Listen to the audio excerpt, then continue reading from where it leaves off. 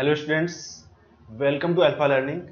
आज हम एक नया सब्जेक्ट स्टार्ट करने वाले हैं जो कि अपना है फ्लूइड मैकेनिक्स। ठीक है, तो अगर मैं फ्लूइड मैकेनिक्स की बात करूँ, इसकी इंपॉर्टेंस की, तो सिविल इंजीनियरिंग में कोई भी एग्जाम उठा के देख लो, फ्लूइड मैकेनिक्स का वेटेज होता है वो सबसे ज़्यादा आपको दिखता है। अगर मैं बात करूँ सिविल इंजीनियरिंग कुछ इंपॉर्टेंट सब्जेक्ट्स की, जैसे अपना उसमें नाम आता है अपना फ्लूइड मैकेनिक्स हो गया, सॉइल मैकेनिक्स हो गया, एनवायरमेंट हो गया, स्ट्रेंथ ऑफ मटेरियल हो गया, स्ट्रक्चर एनालिसिस हो गया। ये 4-5 सब्जेक्ट ऐसे सब्जेक्ट्स है जहाँ से अपना अराउंड 50 to 60% पेपर है वो कवर हो जाता है। ठीक है, तो इस फ्लूइड मैकेनिक्स को डिटेल में पढ़ना और अच्छे से पढ़ना बहुत जरूरी है कोई भी एग्जाम क्रैक करने के लिए। ठीक है, तो आज हम इस फ्लूइड मैकेनिक्स को स्टार्ट करते हैं। उसका आज हम चैप्टर 1 स्टार्ट करेंगे, that is properties of fluid. तो प्रॉपर्टीज ऑफ फ्लूइड में मेनली हम क्या क्या देखेंगे कि सबसे पहले तो हम देखेंगे इसका इंट्रोडक्शन पार्ट, जिसमें हम पढ़ेंगे कि अपना फ्लूइड होता है वो क्या होता है, एंड फ्लूइड और सॉलिड होता है उसमें क्या डिफरेंस होता है, एंड उसके बाद हम देखेंगे कंसेप्ट ऑफ कंटिन्यूम होता है वो क्या होता है, एंड उसके बाद हम देखेंगे कि जो डिफरेंट डिफरेंट प्रॉपर्टीज है फ्लूइड की वो क्या क्या होती है, उनको डिटेल में पढ़ेंगे। अब जैसे डिफरेंट प्रॉपर्टीज में क्या क्या आ जाती है अपनी, जैसे डेंसिटी आ गई, स्पेसिफिक वेट आ गया, स्पेसिफिक ग्रेविटी आ गई, स्पेसिफिक वॉल्यूम आ गया, कंप्रेसिबिलिटी आ गई, विस्कोसिटी आ गई, सरफेस टेंशन आ गई, इन सबको हम डिटेल में पढ़ेंगे। ठीक है, और मेरे हिसाब से ये सब्जेक्ट आपने बहुत बार पहले पढ़ चुके हैं, जैसे 12th क्लास में सबने पढ़ा है इस सब्जेक्ट को, एंड उसके बाद आपने कॉलेज के फर्स्ट ईयर में भी पढ़ा है एंड कॉलेज के थर्ड ईयर में भी पढ़ा है। तो कहीं ना कहीं आपको इसका बेसिक आइडिया तो जरूर होगा ही होगा। बेसिक आइडिया नहीं होगा तो कुछ इसकी टर्मिनोलॉजी तो जरूर सुनी होगी। ठीक है, तो चलिए स्टार्ट करते हैं फ्लूइड मैकेनिक्स।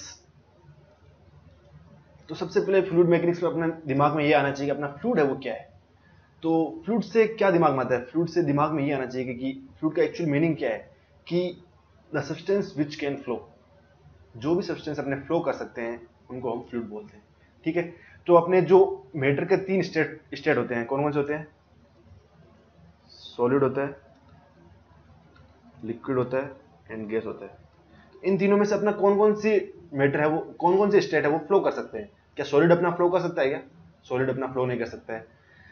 तो लिक्विड और गैस है वो अपने फ्लो कर सकते हैं, दे कैन फ्लो। तो यहां से मैं बोल सकता हूं कि जो मेरा ये लिक्विड और गैस है वो दोनों फ्लूइड की कैटेगरी में आएगा। तो यहां से मैं बोल सकता हूं मेरा लिक्विड एंड गैस है वो फ्लूइड की कैटेगरी में आएगा। ठीक है, तो यहां से आपको टेक्निकली समझ में आ गया कि अपना जो लिक्विड और गैस है वो फ्लूइड की कैटेगरी में आएगा।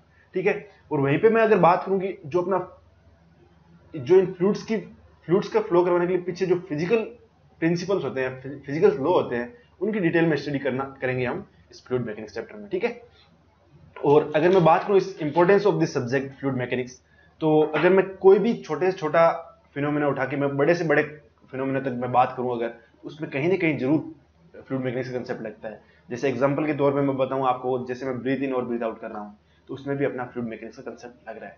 जैसे अपने बॉडी में ब्लड का सर्कुलेशन हो रहा है, और या फिर मैं बोलूं कि अपने जो हम क्या इस हमारे सराउंडिंग में क्या है, एयर है, और ये एयर अपने पे प्रेशर कुछ एग्जर्ट कर रही होगी, और ये कितना प्रेशर एग्जर्ट कर रही है, ये सब की स्टडी हम फ्लूइड मैकेनिक्स के द्वारा ही कर सकते हैं। ठीक है, और वहीं पे अगर मैं बात करूं, अगर अपन ऊपर हाइट पे जाते हैं तो अपना एटमॉस्फेयर प्रेशर कम हो जाता है, और उस एटमॉस्फेयर प्रेशर कम होने का क्या रीजन है वो भी हम फ्लूइड मैकेनिक्स के कारण ही जान पाते हैं। ठीक है, और वहीं पे अगर इस सब्जेक्ट की इंजीनियरिंग एप्लीकेशन के बारे में बात करूं, इंजीनियरिंग एप्लीकेशन अगर बात देखता हूं तो from very basic concept that is sprinkling water in A lawn, और वहां से लेके अगर मैं बात करूं अपना वाटर का transportation from one place to another, चाहे ऑयल का transportation from one place to another, उन सब में अपना फ्लूइड मैकेनिक्स का कंसेप्ट यूज होते हैं। और अगर मैं हाईटेक एरियाज की बात करूं, जैसे हो गया मेरा जो मेरी सबमरीन है डीप सी वाटर के अंदर चल रही है, या फिर लॉन्चिंग ऑफ एयरक्राफ्ट हो गए, वहां सब भी मेरा फ्लूइड मैकेनिक्स का कंसेप्ट डिटेल में यूज होते हैं। तो इस सब्जेक्ट को अच्छे से पढ़ना और जरूरी हो गया। ठीक है, तो चलिए स्टार्ट करते हैं कि अपना चैप्टर 1 है जो कि प्रॉपर्टीज ऑफ फ्लूइड। उसमें सबसे पहले देखते हैं अपना इंट्रोडक्शन पार्ट, जिसमें हम देखेंगे कि अपना फ्लूइड है वो उसका डेफिनेशन क्या है from the view point of mechanics. तो पहली डेफिनेशन हम देखते हैं कि अपना जो फ्लूइड और सॉलिड है उन दोनों में डिफरेंशिएट हो जाता है। तो स्ट्रेंथ ऑफ मटेरियल में हमने पढ़ा था कि सॉलिड का क्या डेफिनेशन होता था। सॉलिड का डेफिनेशन होता था कि अगर सॉलिड पे अगर अपन एक सीरियस स्ट्रेस लगाएंगे तो उसमें कुछ डेफिनेट डिफॉर्मेशन आएगा, और उसके बाद उसमें वो एक स्टैटिक इक्विलिब्रियम की पोजीशन में आ जाएगा। उसके बाद अगर अपन उसमें से सीरियस स्ट्रेस हटा देंगे तो वो वापस रिकवर कर लेगा, और वो रिकवरी में भी पार्शियल भी हो सकती है और वो रिकवरी में भी फुल भी हो सकती है। वो डिपेंड करती है कि अपन ने जो सीरियस स्ट्रेस लगाया है उसका क्या मैग्नीट्यूड है। ठीक है, तो वहीं पे अगर अपन फ्लूइड की बात करें तो फ्लूइड का बिहेवियर टोटली अपोजिट होता है। फ्लूइड का बिहेवियर टोटली अपोजिट कैसे होता है कि अगर फ्लूइड के किसी एक एलिमेंट पे अगर अपन ने सीरियस स्ट्रेस लगाया तो उसमें क्या होता है, कंटिन्यूस डिफॉर्मेशन होता है, वो कभी रेस्ट पे नहीं आता। फ्लूइड के मॉलिक्यूल से वो शियर स्ट्रेस के लगाने पर कभी रेस्ट में नहीं आते, और अगर कभी मॉलिक्यूल्स रेस्ट में नहीं आ रहे शियर, तो क्या होगा, वहां से फ्लूइड है वो अपना फ्लो करना स्टार्ट कर देगा। जबकि सॉलिड में ऐसा नहीं था, सॉलिड में क्या था, अपना एक कुछ टाइम के बाद वो क्या ब्लॉक अपना स्टैटिक इक्विलिब्रियम में आ जा रहा था, जबकि इसमें ऐसा नहीं है। ठीक है, तो डेफिनेशन ऑफ फ्लूइड देखते हैं हम। ए fluid is a substance that deforms continuously, ये इंपॉर्टेंट है,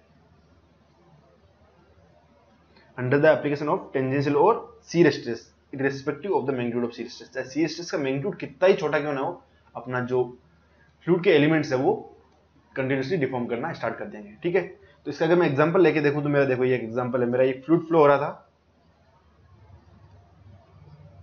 ठीक है, और मैंने एक शियर स्ट्रेस अप्लाई कर दी, और मैं किसी एक पर्टिकुलर एलिमेंट को ऑब्जर्व कर रहा हूं, दैट इज 1 days को। ठीक है, तो मेरा जब शियर स्ट्रेस लगा दूंगा तो इस एलिमेंट को क्या होगा, इस एलिमेंट में कुछ डिफॉर्मेशन आएगा, वो डिफॉर्मेशन आने के बाद 2 days हो जाएगा, और ये डिफॉर्मेशन कंटिन्यूअस डिफॉर्मेशन होगा, और कुछ टाइम बाद मैं देखता हूँ कि मेरा जो एलिमेंट है वो यहाँ पे पहुंच गया, एंड कुछ टाइम बाद देखता हूँ मैं मेरा एलिमेंट है वो यहाँ पे पहुंच गया।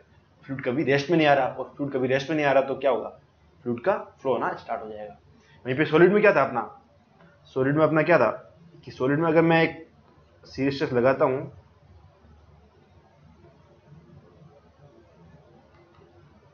शियर स्ट्रेस लगाने पे क्या होता था, कुछ फिक्स डिफॉर्मेशन आता, उसके बाद कोई डिफॉर्मेशन नहीं आता था। उसके बाद अगर आप और ज्यादा शियर स्ट्रेस लगाओगे तो क्या होगा, इस सॉलिड में ब्रेक हो जाएगा या फिर फेलियर हो जाएगा।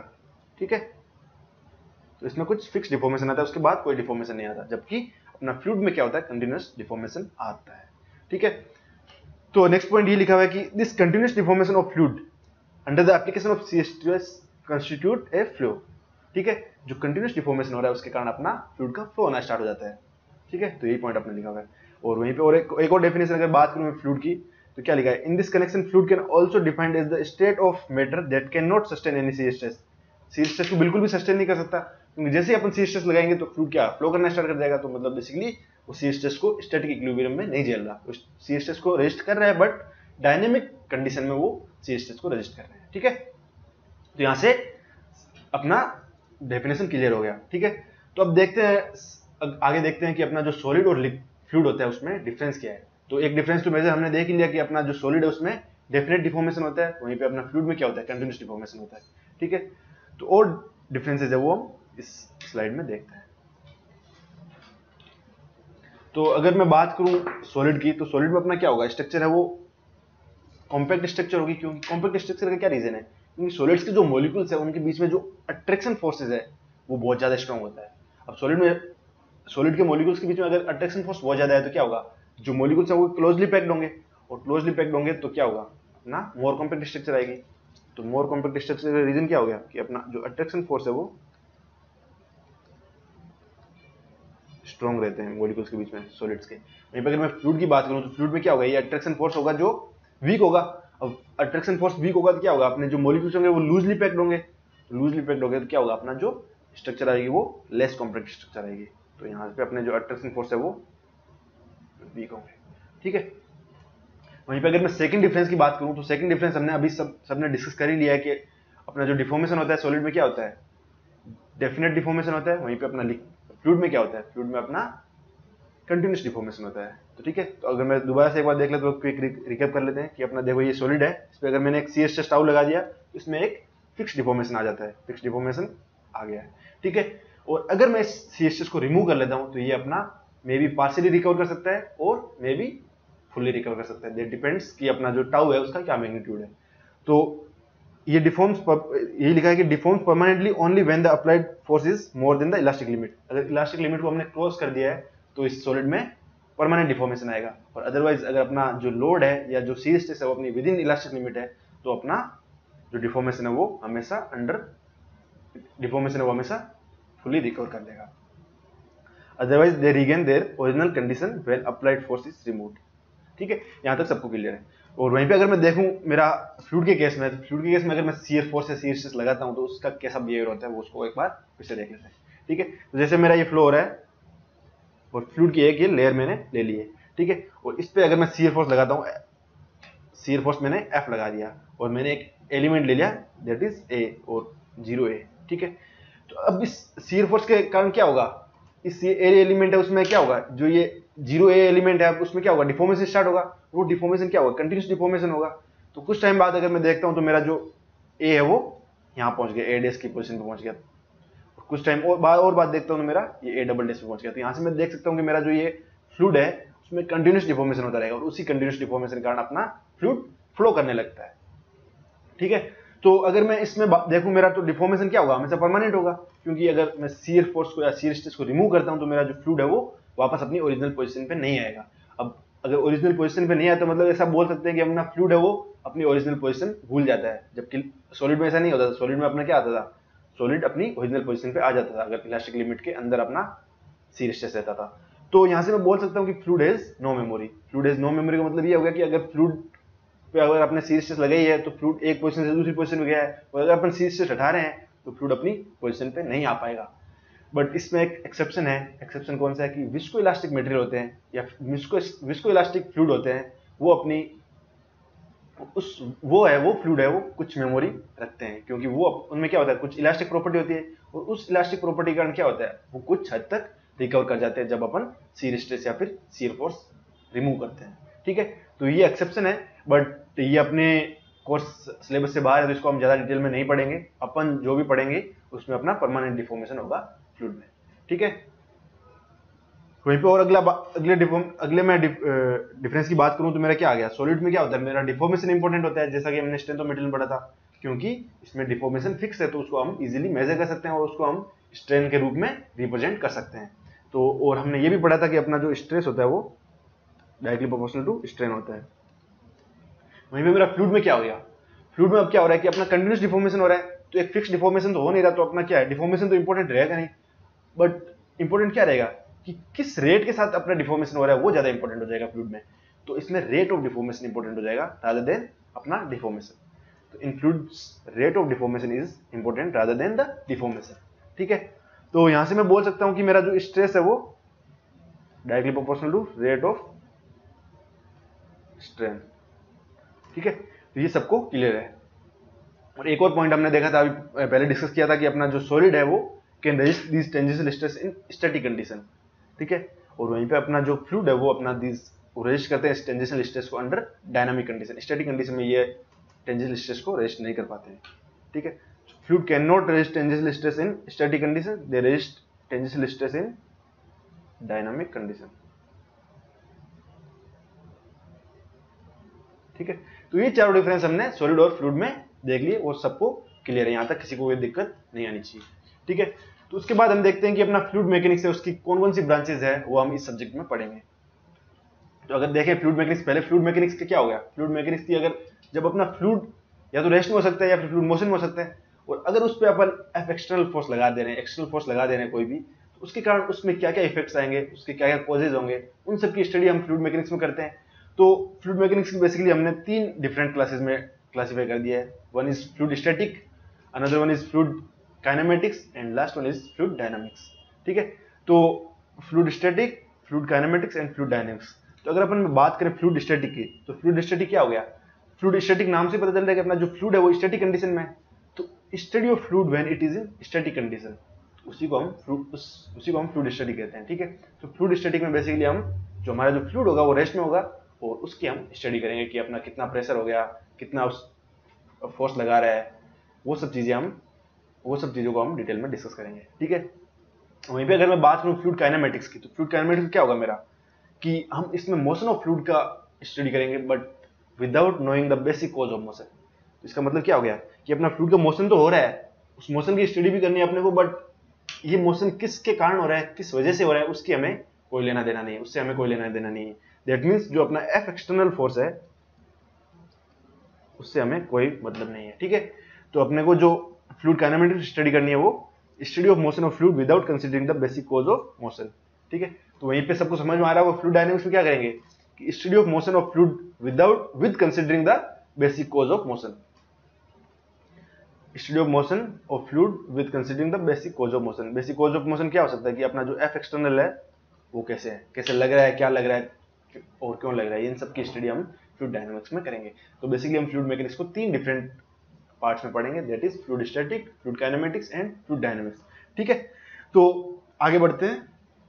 तो अपना नेक्स्ट कंसेप्ट आता है fluid as a continuum. Fluid as a continuum बोल दो या फिर कंसेप्ट ऑफ कंटिन्यूम बोल दो या फिर कंटिन्यूअस मीडियम बोल दो, एक ही बात है, ठीक है। तो इसको समझने की कोशिश करते हैं। तो जब भी हम कोई फ्लूइड की प्रॉपर्टी को डिफाइन करते हैं, जैसे अपन प्रेशर को डिफाइन करते हैं या फिर वेलोसिटी या टेम्परेचर को डिफाइन करते हैं, तो हम डिफाइन करते हैं them as a continuous function of space and time. तो अगर अपन कोई भी प्रॉपर्टी को कंटिन्यूअस फंक्शन के रूप में रिप्रेजेंट कर रहे हैं या फिर दिखा रहे हैं, तो यहाँ से हम बता सकते हैं कि अपना जो सिस्टम है, सिस्टम मॉलिक्यूल से मिलकर बना होता है, क्योंकि मैटर होता है वो मैटर हमेशा मॉलिक्यूल से मिलकर बना होता है। अगर हम कोई प्रॉपर्टी को कंटिन्यूअस फंक्शन बता रहे हैं तो दैट मीन्स कि अपने हर एक पॉइंट पे मॉलिक्यूल्स अवेलेबल होंगे, बट एक्चुअल में केस ऐसा नहीं है। एक्चुअल में हमें पता है कि जो मॉलिक्यूल्स होते हैं, दो मॉलिक्यूल, उनके बीच में कुछ ना कुछ गैप जरूर होता है, ठीक है। बट हम उस गैप को क्या करते हैं, नेग्लिजिबल एज्यूम कर लेते हैं with respect to the system की डायमेंशन। तो हम एज्यूम ऐसा करते हैं कि अपना जो एक मॉलिक्यूल है उसके जस्ट टच करता हुआ दूसरा मॉलिक्यूल है, तो इसी को हम कंसेप्ट ऑफ कंटिन्यूम बोलते हैं कि अपना जो फ्लूइड है वो एक कंटिन्यूअस मीडियम की तरह बिहेव करता है, और वो जो सिस्टम होता है वो बना होता है किससे, मॉलिक्यूल से। इसका मतलब हो गया कि जो मॉलिक्यूल से अपने वो एक दूसरे के टच कर रहे हैं, ठीक है। तो देखते हैं अपना फ्लूइड एज ए कंटिन्यूम क्या है, कंसेप्ट ऑफ कंटिन्यूम क्या है। क्या लिखा है यहाँ पे देखो, इन ए macro system when intermolecular spaces are negligible. Intermolecular spaces means कि दो मॉलिक्यूल के बीच में जब स्पेस नेग्लिजिबल हो as compare to the dimension of the system. जो सिस्टम की डायमेंशन क्या हो सकती है यहाँ पे, जो अपना जैसे अपना पाइप फ्लो है, पाइप फ्लो में अपना जो डाया होता है पाइप का, उसको हम सिस्टम की डायमेंशन बोल रहे हैं। उस सिस्टम की डायमेंशन के कोरस्पॉन्डिंग अगर अपना जो इंटरमॉलिक्यूलर स्पेस उसको हम नेग्लेक्ट कर देते हैं, and we can assume that adjacent to one molecule there is another molecule without any space, कि उन दोनों मॉलिक्यूल्स के बीच में कोई स्पेस नहीं है, ठीक है। Therefore the entire fluid mass system can be treated as continuous distribution of mass. तो हम क्या, अब हर एक जगह मॉलिक्यूल्स अवेलेबल है तो हम क्या बोल सकते हैं कि अपना कंटीन्यूअस डिस्ट्रीब्यूशन ऑफ मास हो रखा है, ठीक है। And such continuous mass of fluid is known as continuum. तो अपन जो इस फ्लूइड मैकेनिक्स में जब भी अपन फ्लूइड पढ़ेंगे तो फ्लूइड को एज ए कंटिन्यूम ही मानेंगे, ठीक है। कंसेप्ट ऑफ कंटिन्यूम हमेशा वैलिड रहेगा, ठीक है। तो the concept of continuum is kind of idealisation of the continuous description of matter where the properties of matter are considered as continuous function of space variable. यही चीज लिखिए कि अपना जो भी कोई फ्लूइड प्रॉपर्टी अगर अपन डिफाइन करते हैं तो उसको हमेशा अपन continuous function as a continuous function define करते हैं with respect to space and time, ठीक है। तो कंसेप्ट ऑफ कंटिन्यूम ये समझ में आ गया। बट ये चीज क्या है, आपको लगता है कि सॉलिड और लिक्विड में तो ये चीज इजीली एक्सेप्टेबल है, कि क्योंकि हमें पता है कि जो सॉलिड और लिक्विड में क्या होते हैं, अपने जो मॉलिक्यूल्स होते हैं वो क्लोजली पैक्ड होते हैं। तो अगर मॉलिक्यूल क्लोजली पैक्ड है तो क्या होता है, वहां से हम क्या बोल सकते हैं कि अपने जो concept of continuum easily valid रहेगा, क्योंकि अपने जो इंटरमॉलिक्यूलर डिस्टेंस रहेगी मॉलिक्यूल के बीच में वो बहुत नेग्लिजिबल रहेगी with respect to the system की डायमेंशन, ठीक है। बट ये चीज अपनी गैसेज में मे भी वैलिड ना हो, क्योंकि गैसेज में क्या होते हैं, गैसेज में अपने रिलेटिवली मॉलिक्यूल्स फ्री होते हैं। तो देखते हैं कि गैसेज में ये किस कंडीशन पे अपने किस कंडीशन तक ये कंसेप्ट ऑफ कंटिन्यूम होल्ड करेगा, ठीक है। तो आइए देखते हैं, इसको पढ़ते हैं। तो सबसे पहले अगर अपन देखें गैसेज में, अगर स्टैंडर्ड टेम्परेचर प्रेशर में मैं अगर देखता हूं गैस को, eight standard temperature and pressure for any gas, हमने आइडियल गैस लो पढ़ा था। उसमें क्या पढ़ा था कि अगर एक मोल में अपने कितने मॉलिक्यूल होते हैं, 6.023 × 10⁻23 मॉलिक्यूल्स होते हैं क्या, ठीक है। और हमें यह भी पता है कि एक मोल में एसटीपी पे उसका जो वॉल्यूम होता है वो 22.4 लीटर होता है, ठीक है। तो यहां से अगर मैं मॉलिक्यूलर डेंसिटी निकालने की कोशिश करता हूं तो मेरी मॉलिक्यूलर डेंसिटी क्या आ जाएगी,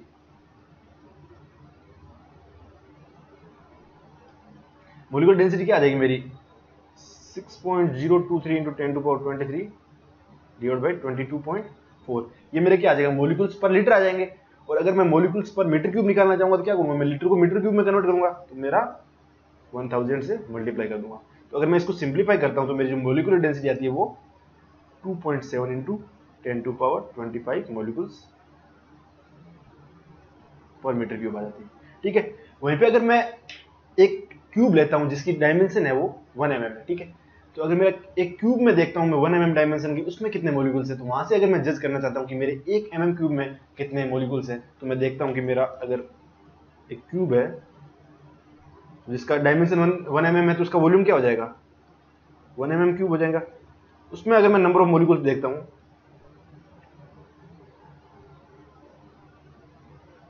कितने आएंगे नंबर ऑफ मॉलिक्यूल्स मेरे, 2.7 divide by 10⁻25 × 10⁻25 divide by 10⁻9।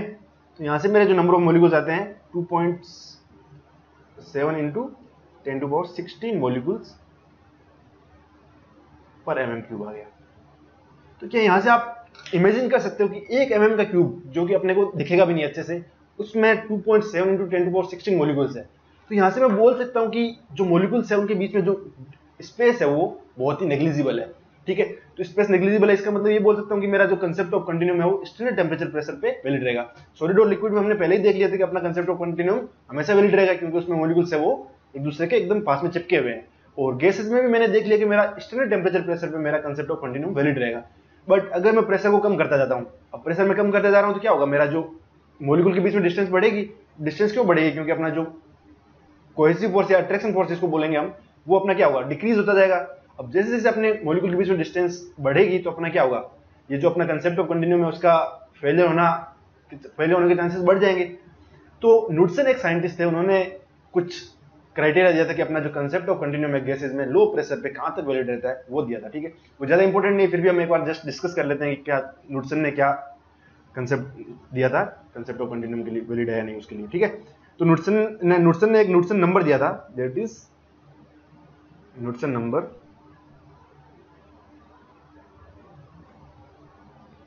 Newton number था λ/L। लैम्डा क्या है, लैम्डा अपना क्या है, लैम्डा है मीन फ्री पाथ।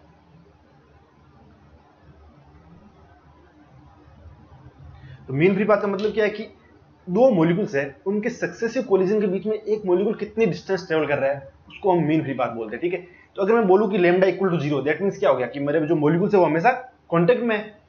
तो अगर मैं जो कंसेप्ट ऑफ कंटिन्यूम है उसमें लैम्डा क्या होना चाहिए, 0 होना चाहिए, क्योंकि अपने मॉलिक्यूल्स एक दूसरे को टच होना चाहिए। बट एक्चुअल में अपना क्या होता है, लैम्डा कुछ ना कुछ जरूर होता है। तो हम, और एल क्या अपना कैरेक्टरिस्टिक डायमेंशन।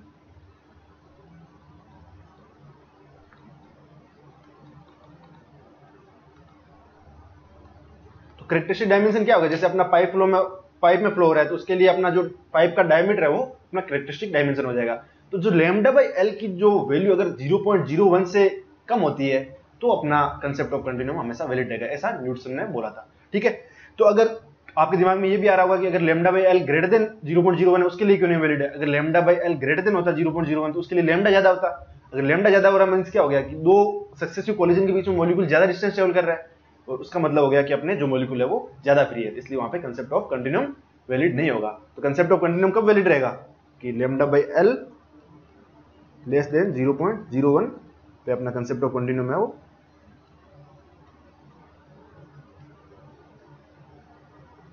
वैलिड रहेगा, ठीक है।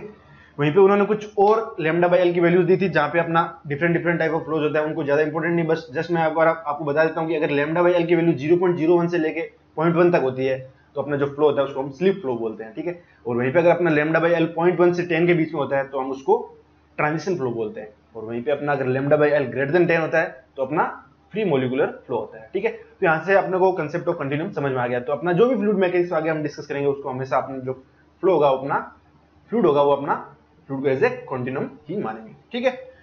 तो यहाँ पे सब अपनी बेसिक इंट्रोडक्शन है वो कंप्लीट हो गया है। उसके बाद हम देखते हैं फ्लूइड प्रॉपर्टीज। तो फ्लूइड प्रॉपर्टीज में हमने डिस्कस किया था कि अपन कौन कौन सी फ्लूइड प्रॉपर्टी देखेंगे। अपन फ्लूइड प्रॉपर्टी में मेनली देखेंगे डेंसिटी हो गया, स्पेसिफिक वेट हो गया, स्पेसिफिक वॉल्यूम हो गया, स्पेसिफिक ग्रेविटी हो गया, कंप्रेसिबिलिटी हो गया, विस्कोसिटी हो गया, सरफेस टेंशन, इन सब प्रॉपर्टीज को अब हम डिटेल में पढ़ेंगे, ठीक है। तो एक चीज ये चीज हमें ध्यान में रखनी कि जो अपना फ्लूइड का मोशन होता है उससे ये प्रॉपर्टीज हमेशा इंडिपेंडेंट रहती है। उसके कारण ये जो अगर फ्लूइड का मोशन के कारण ये प्रॉपर्टीज कभी चेंज नहीं होती, ठीक है। तो कुछ बेसिक प्रॉपर्टीज है उनको अब हम पढ़ेंगे, और आज के इस लेक्चर में हम डेंसिटी पे फोकस करेंगे और बाकी आने वाले लेक्चर में पढ़ेंगे, ठीक है। तो सबसे पहले देखते हैं डेंसिटी। तो डेंसिटी सबको पता है कि डेंसिटी क्या होती है, मास पर यूनिट वॉल्यूम। अगर मैं डेंसिटी का एक्सप्रेशन लिखूंगा रो इज इक्वल टू, डेंसिटी को रो से रिप्रेजेंट करते हैं, मास पर यूनिट वॉल्यूम। और मास की यूनिट क्या होती है, केजी, और वॉल्यूम की क्या होती है, मीटर क्यूब। तो इसकी यूनिट क्या आ जाएगी, केजी पर मीटर क्यूब। अगर मैं एम के सिस्टम देखूं, अगर मैं यूनिट्स की बात करूं, और एमकेएस कौन सा सिस्टम हो गया, मीटर किलोग्राम सेकंड, उसमें मेरी यूनिट क्या आ जाएगी, केजी पर मीटर क्यूब। और वहीं अगर मैं इन सीजीएस यूनिट में बात करूं, सीजीएस क्या हो गया मेरा, centimetre gram second. CGS unit में बात करूंगा तो मेरा क्या होगा, केजी होगा वो ग्राम में आ जाएगा, एंड मीटर क्यूब है वो मेरा सेंटीमीटर क्यूब में आ जाएगा, ठीक है। तो यहां तक सबको क्लियर है। और अगर मैं वाटर के लिए बात करूं, फॉर वाटर, तो मेरा रो कितना आ जाएगा, 1000 kg पर मीटर क्यूब आ जाएगा। और अगर मैं इसको सीजीएस यूनिट में देखना चाहूँ तो क्या हो जाएगा मेरा, 1 kg कितना हो जाएगा, 1 kg में 1000 ग्राम हो गया, और 1 मीटर क्यूब में मेरा कितना 10⁶ सेंटीमीटर क्यूब हो गया। तो अगर मैं इसको कन्वर्ट करता हूँ तो मेरा आ जाए 1 ग्राम पर सेंटीमीटर क्यूब, और इसको हम 1 ग्राम पर सीसी भी बोलते हैं। ठीक है, तो ये सबको क्लियर है, इजी चीजें, ये सब बहुत बार पहले भी पढ़ चुकी होगी। तो उसके बाद इंपॉर्टेंट चीज अपने आती है कि अपना जो ये डेंसिटी है इसका प्रेशर और टेम्परेचर साथ कैसे वेरिएशन होता है, वो चीज हमें देखनी जरूरी है। ठीक है, तो अब फ्लूइड में भी अपने दो टाइप के होते हैं, एक लिक्विड होते हैं और गैसेज होते हैं। तो दोनों का में भी हो सकता है अलग अलग प्रेशर और टेम्परेचर साथ दोनों केसेस में अलग अलग तरीके से डेंसिटी अपनी वेरी करे। तो चलो एक एक करके हम देखते हैं कि अपना लिक्विड में डेंसिटी कैसे वेरी करती है, उसके बाद हम देखेंगे गैसेज में अपनी डेंसिटी कैसे वेरी करती है। ठीक है, तो अगर मैं इफेक्ट ऑफ प्रेशर और टेम्परेचर ऑन डेंसिटी की बात करूं पहले, सबसे पहले लिक्विड में, और लिक्विड में भी अगर मैं बात करूं सबसे पहले इफेक्ट ऑफ प्रेशर। ठीक है, तो इफेक्ट ऑफ प्रेशर देखता हूं मैं।